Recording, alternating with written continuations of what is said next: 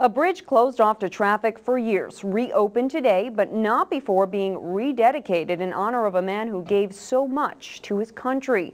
Howard Monroe-Gray reports from Hackensack. A military tribute for one of their own.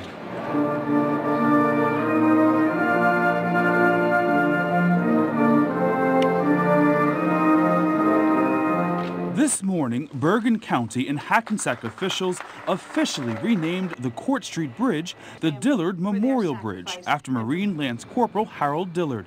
He was Hackensack's first resident killed in Vietnam. It's just an honor, because not too many people have bridges named after them.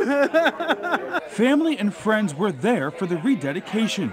Dillard was raised in Hackensack and graduated from Hackensack High School in 1965.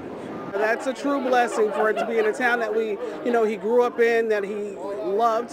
He was very athletic in school. He loved school. He enlisted in the Marine Corps in 1966. He served 2 tours of duty in Vietnam until he was killed in May of 1967. A hero from Vietnam who gave his life for our country when he was 19 years old, 1967. Today's ceremony not only honored the hero, but also opened up an artery that's been closed for years. The original Court Street Bridge was built in 1908. It connects Hackensack with Bogota and spans the Hackensack River. It was closed in 2010 because of structural issues. Repairs cost over $20 million, with the bulk of it coming from federal stimulus dollars. And construction took nearly a year longer than anticipated.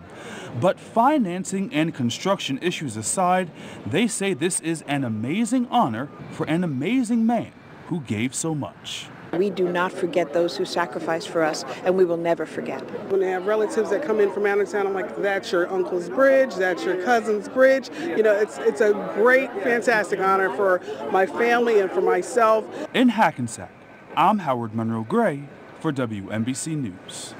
And coming up next, the first death in the Garden State from the west.